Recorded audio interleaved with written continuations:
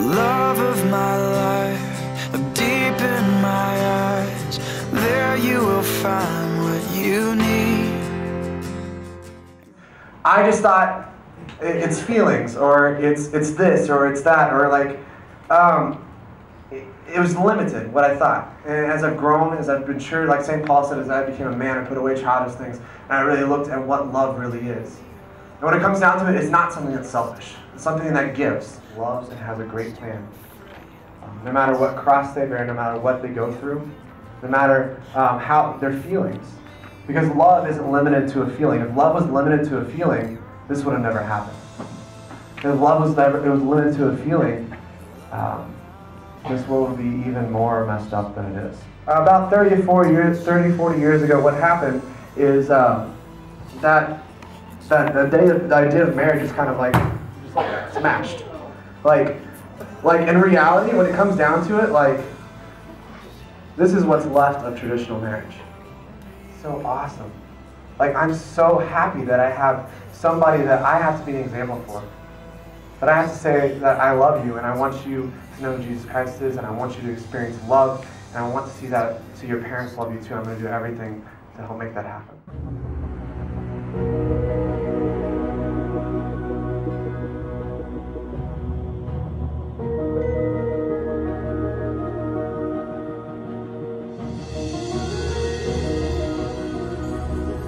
Silence is golden, but there's a time to speak. And there are those shouting out views, but their arguments are weak. Let me get this out there and make it simple and plain. I never knew anyone who found freedom from a hate speech in Jesus' name. Reckless pastors who judge, condemn, and leave a soul to feel alone, called to shepherd God's people, not cast the first stone. And other leaders do no favors by cowardly choosing silence. They fail to speak the truth and offer no guidance. A culture full of tension over the issue, so where does this leave us? Somewhere between awkward silence and gay bashing in the name of Jesus. And in the middle stands truth, a truth that could set us free, a God that calls us out of darkness to embrace our true identity. And a culture that glorifies sex and puts pleasure before all else.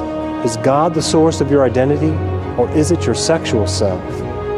And how do we identify and not accept a lie, because sexual desire is just one piece of the pie? Identity is a choice. A lifestyle is something you embrace.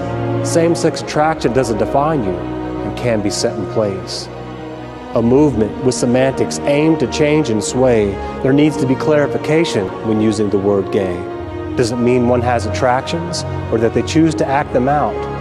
Truth says there is a difference in the two that must be brought about. God loves you the way you are, and the truth can set you free. There is a difference between unchosen sexual attraction and chosen identity. In marriage, two become one flesh. Oh, but to life for propagation. Two of the same in union can't reach this fulfillment of God's creation. Nature or nurture, you didn't choose this struggle.